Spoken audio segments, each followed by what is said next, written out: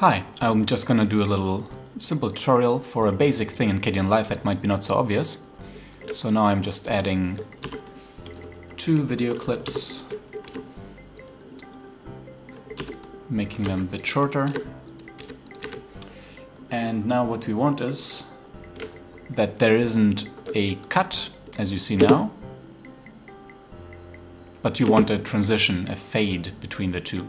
So you cannot just drag them into each other as you can in some other video editors. Instead, what you have to do is you have to place one video on one track and the other on the other track. And then you just move on top of each other.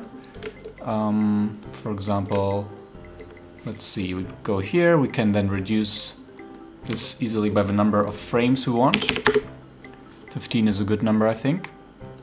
And once we're done with positioning the tracks, we just click this corner and then we have a dissolve transition here. And now we can try to take a look.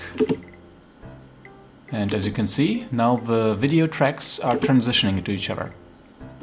If you want to fade audio, you will have to add a fade out to this and fade in to the other track. And then also you will want to change the numbers here. Not necessarily the exact same. And now both video and audio will transition. Hope this helps. Have fun editing!